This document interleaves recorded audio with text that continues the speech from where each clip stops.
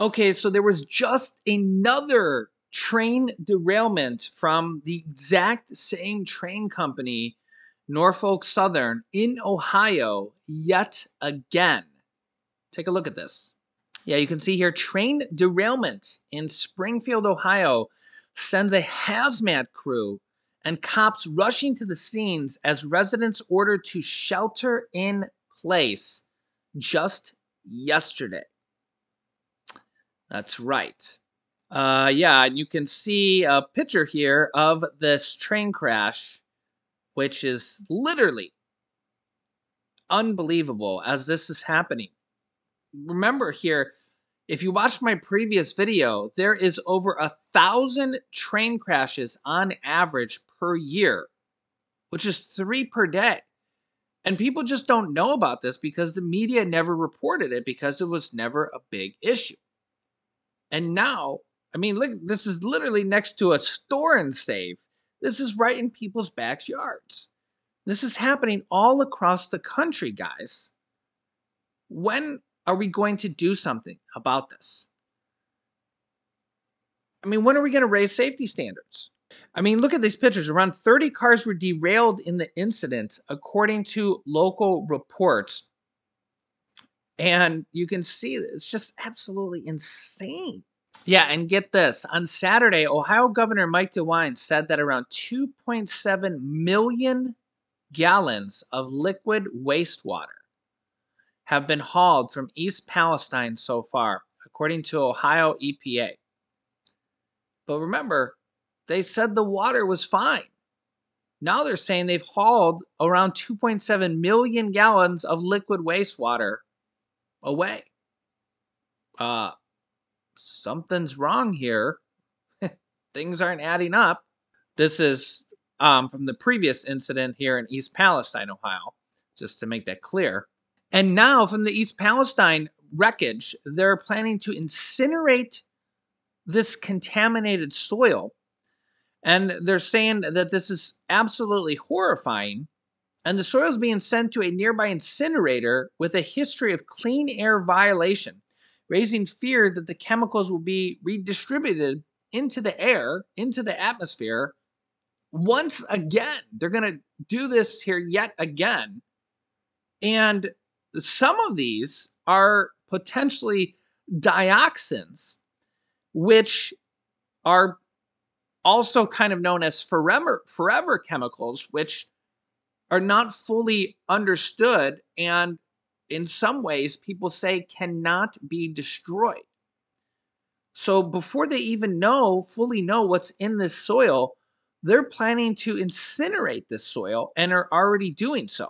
They're already sending it by to a nearby incinerator.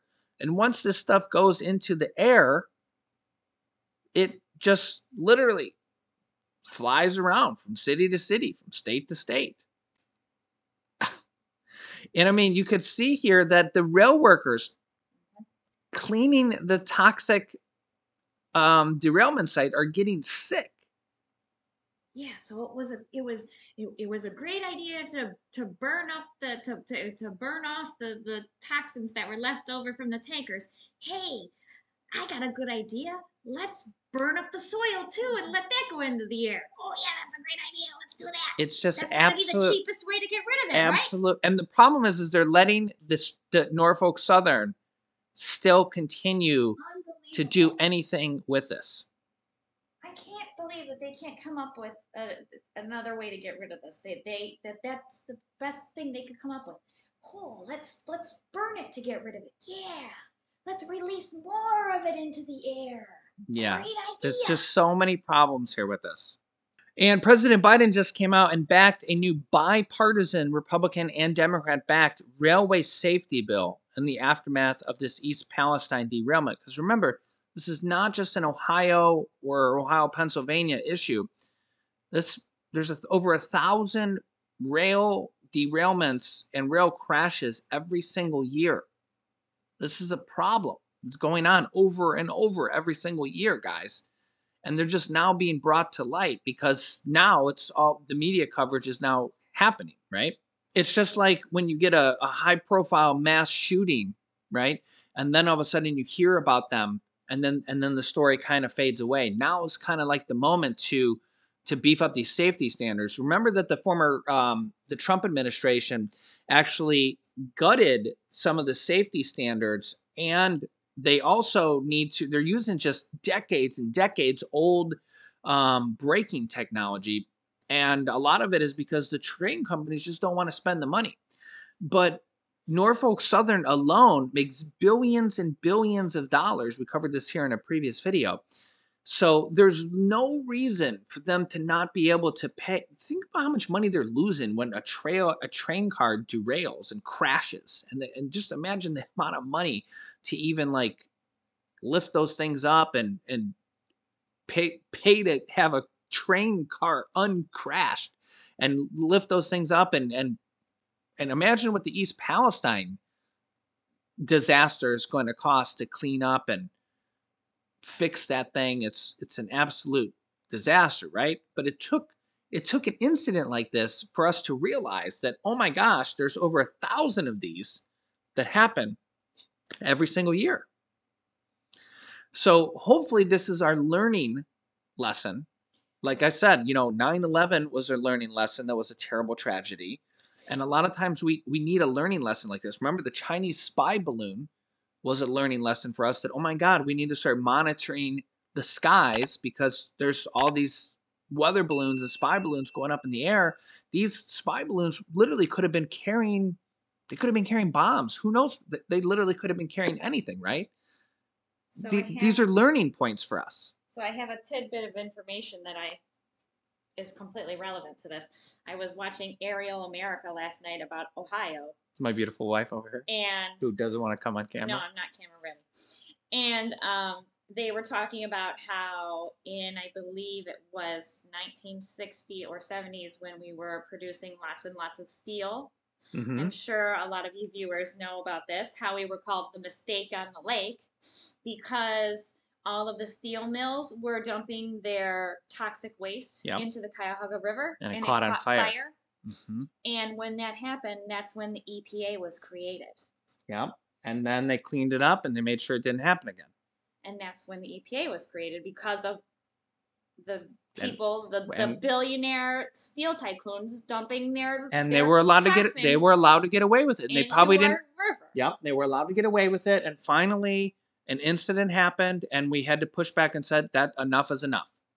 And now, unfortunately, we have to do it with the rail industry too. But hey, for the time being, if you got any toxins you need to get rid of, bring them over to Ohio and dump them in our state. but the problem is that. And just burn them in our state because apparently they're letting you do that. It's not even that. It's that we have to stop the 1,000 plus train derailments that are happening. Uh-huh.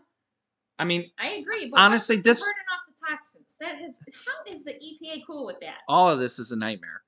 This is honestly, this was an accident. Accidents happen. But what gets me is that the sheer amount of accidents that are happening. I know. And when it's that many accidents happening, it's sheer negligence. It's negligence. When you have over 1,000 accidents happening of train derailments and crashes. Why are we all falling off the rails? Like, what's the deal? Like, it's literally the industry is going off the rails. Like, and I quote. And they're using decades, almost 100-year-old braking technology. And new braking technology is out there. The train companies just don't want to pay for it. And these are companies making billions and billions of dollars. They'll cut into the CEO's paycheck. Yeah, they'll cut into their profit. No, but they're making billions of dollars, guys. These aren't companies that are unprofitable. So if you don't think reform needs to happen, by all means, please let me know. But it's literally our lives and our safety, and it's just time. Just like she said, the mistake on the lake, that Cleveland, these companies were allowed to just dump oil into the lakes and rivers until toxic waste until somebody made it say that we can't do this no more. Yep. So listen, it's time to upgrade the brakes. It's time to upgrade the sensors on the things so that the heat sensors are there. It's time to it's just literally, they just need to tuck your tail between your legs and pony up the cash. Listen, you got billions and billions of dollars. It's time. Let me know your thoughts. And the other thing I don't like is that they leave the testing, a lot of the testing, up to the train company. And the train company tells you, oh, everything's fine, the water's fine, the air's fine. And then all of a sudden now, and then they say, people, it's okay to go home. And all these people are having problems, right? All of a sudden now, when we have independent labs, lab tests are finding elevated levels of chemicals and concerns in the air. So this is the problem, is that should we leave the testing up to the train companies or chemical companies, or even for different industries? Should we leave the testing up to the companies that have an interest in finding the results that they want to find? They have a skewed interest in this, right? And you can see here, East Palestine updates, 74% of residents reported experiencing headaches and health problems. Well, if the water was fine and the air was fine, why would that be the case? And this is the problem with letting companies like the train companies in this particular case, and in other health industries or other different type of cases, it's the same thing. What they should do is the EPA or the government or whoever, it should be independent tests doing it, and then they should just send the bill to whoever caused the problem, in this case, the train company.